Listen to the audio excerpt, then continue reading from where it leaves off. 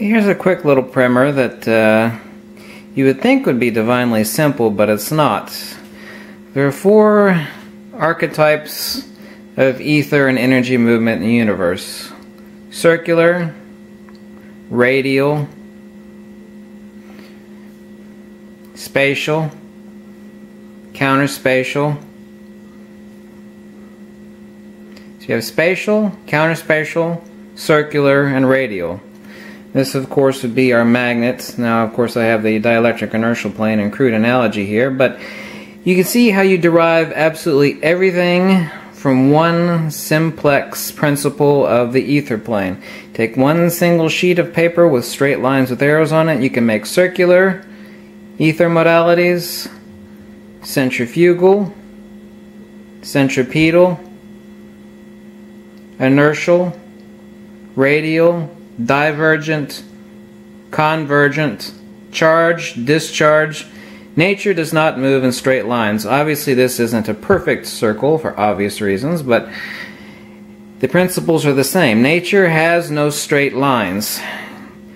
So why is everything in nature a vortex? Shells, magnetism moves in a vortex away from the dielectric inertial plane. Now, this would be a perfect circle moving centripetally.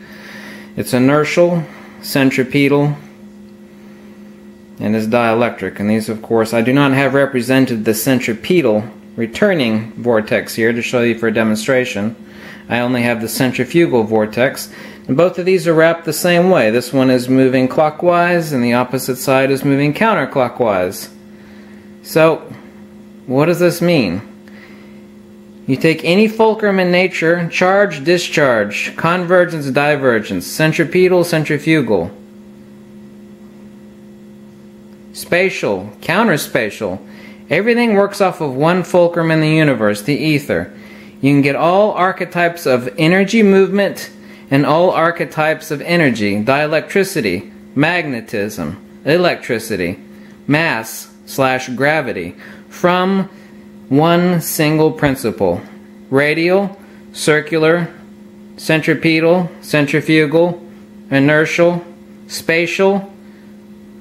This would be spatial. There are no fields expanding into space. Space is a posterior attribute to any field. We have our centripetal, inertial, counterspatial, dielectric plane, which drives the magnet. These are 2 forces that move opposite each other in a binding conjugate system. This is magnetism moving spatially, centrifugally, and centripetally. This seems simplex kindergarten grade level stuff, but there are electrical engineers, actually most, who do not understand this principle. This is how you can derive dielectricity, radial, electrical, gravity, magnetism, from one simple principle. These twisted cones, I just cut them right there so you could see inside. You see you have clockwise centrifugal here. I did not represent another cone for the returning magnetism. I should have put another cone in there, but it would have convoluted your understanding of things. In a true magnet, of course, this was the centrifugal, and you have another returning centripetal, but it would look exactly the same, except a smaller cone moving in the opposite direction towards the center. So, every archetype of nature works off of one fulcrum, like a dog tied to a pole that's trying to move away from the pole. As it moves around in its stupidity, it draws a centripetal pattern. It winds up the rope around the pole. If it moves in the opposite direction, it's making a centrifugal spiral pattern. But it is only moving radially. Just like anything in nature, everything has its own fulcrum. Charge, discharge, centripetal, centrifugal, spatial, counterspatial, divergent, convergent, circular, radial. If you do not understand this, you will understand nothing about what Tesla did, the fundamental principles of all energy and ether modalities and movement. This is how you can derive absolutely every principle in nature from this. Just as an analogy, this is a crude analogy, but I hope you get the understanding. If you do not understand this, you will understand nothing about magnetism, you will understand nothing about dielectricity. You will understand nothing about mass as it accumulates, i.e. gravity, because electricity terminates into magnetism and dielectricity terminates into the creation of neutron particles, which ultimately, independently, immediately form protons, almost immediately, and therefore you have hydrogen. All other elements are created in galactic and solar formations. All dielectricity terminates into the creation of mass, i.e. matter.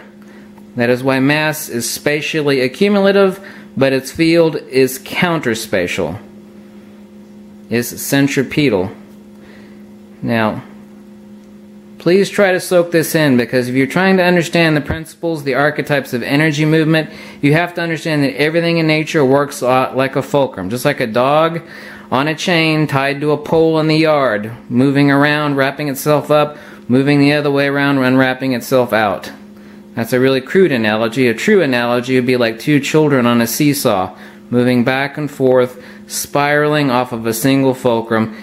If you have a fat kid on one end, then you've got charge or discharge representing the fat kid versus the skinny kid. It means everything is working off a single fulcrum, and that fulcrum is the ether. People say, oh, well, the ether. Well, the ether is the principle behind Tesla, Faraday, Steinmetz, Maxwell, Oliver Heaviside. And before Einstein lost his bleeping mind, he said that relativity cannot exist without the ether. Of course, Einstein was a mental midget, and he reified space as something that does something, but space does nothing. All space is a posterior attribute to fields. Fields come first. Space is just a mental perceptual mind screw of human understanding as it's interpreted by our pathetic little senses. Space is a posterior attribute to spatial creation, expansion of centrifugal divergent fields, their interaction, their interplay. Of course, we're living in an ocean of fields upon fields upon fields. Our bodies are made up of magnetodielectric interatomic fields, wrapped within fields, walking around in fields, inside the field of the Earth, inside of the field of the heliosphere, inside other fields, influenced by other fields upon other fields, compounded, infinite complexity.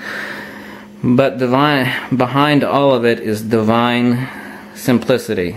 Absolute, simplex, divine, extremely simple.